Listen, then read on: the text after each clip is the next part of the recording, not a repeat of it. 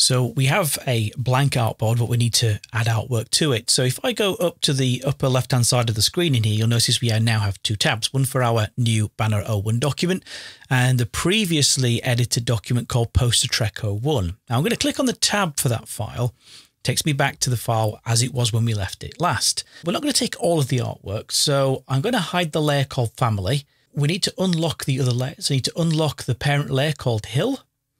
And then just make sure that the sky, hill and titles layer is visible. And then as one final step, you need to make sure that you go to the object menu and choose unlock all. That means unlock everything on the current artboard. And that's specifically referring to the child layers. So for example, we obviously unlocked the parent layer in there called sky, but it did have previously a rectangle in there that was locked as well. So it's just making sure that all the child layers are unlocked. I'll click away to deselect because when you unlock something, it becomes selected inside of Illustrator.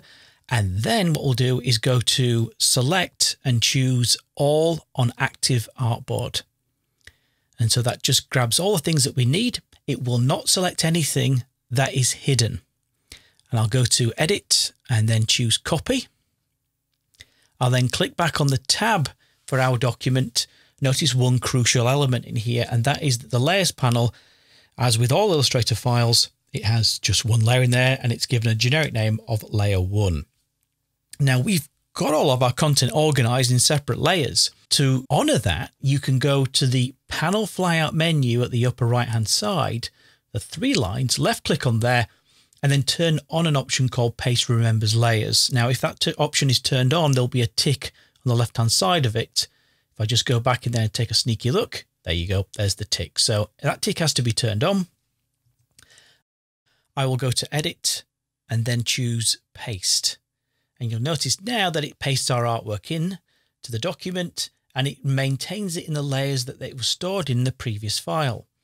Now, we don't need layer 1, so we can just click on that and then click and drag that down and onto the delete button at the bottom.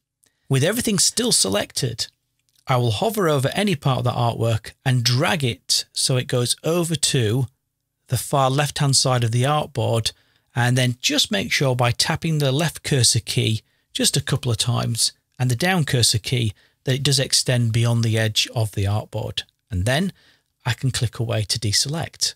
That's how we can transfer artwork from one document to another and also maintain the layer structure.